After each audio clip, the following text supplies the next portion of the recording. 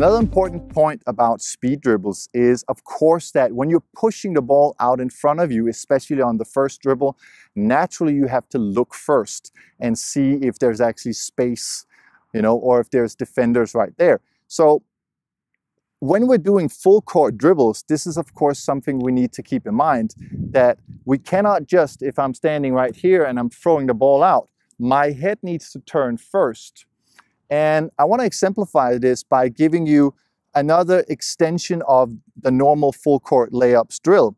And this was a drill that I used to do because I watched Grant Hill, the Hall of Fame basketball player Grant Hill, do this a lot. And I was very fascinated by how he was actually running with the ball and how much speed he had in his speed dribbles. So to just show you what I mean, if we imagine that the drill I'm doing here is supposed to mimic getting a defensive rebound.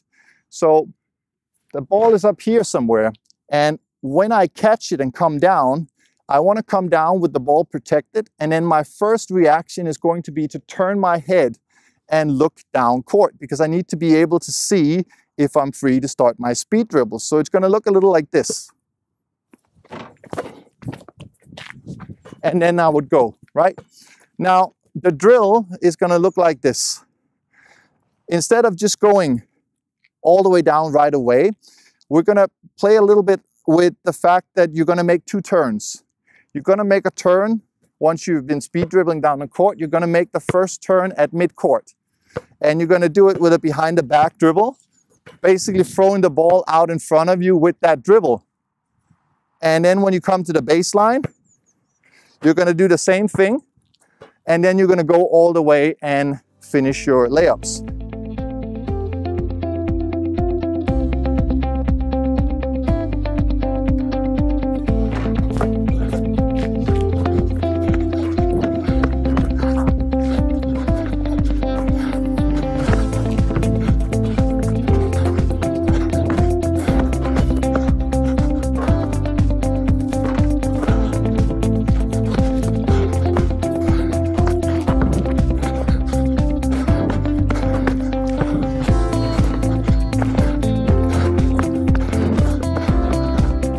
Now, I really like this drill because the changes that you're making are fairly fluent and they're still pushing the ball, right? So this is something you can add if you want to advance the drill, the normal full court layups drill.